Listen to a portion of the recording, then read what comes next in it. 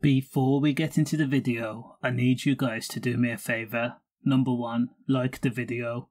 Also comment, let me know your thoughts on the case. A Manchester dad called Anthony Fisher had just touched down on British soil after a holiday when he was arrested at Manchester Airport. His crime being the leader of a drug operation gang that was making tens of thousands of pounds by supplying the north of England with large quantities of H and coke.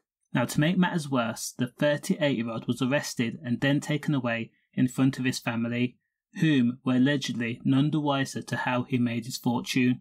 Now, police say they had evidence to suggest that Anthony had taken charge of the handle SkiBat on the popular platform EncroChat and was found to be distributing kilos at a time.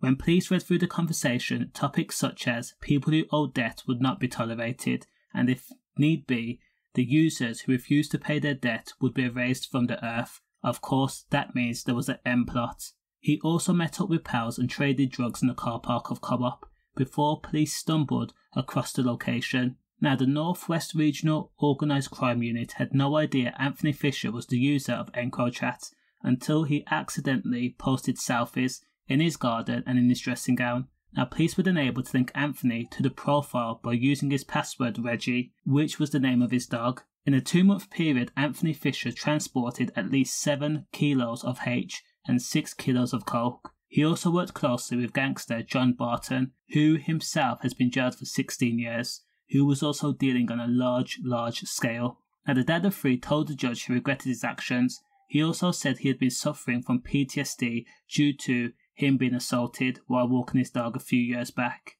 And he was not this big crime boss that people and police alluded to. He had his own debts and was clearly being directed by bigger crime bosses. For the supply of drugs, Anthony Fisher was jailed for 11 years and 3 months. Stay safe.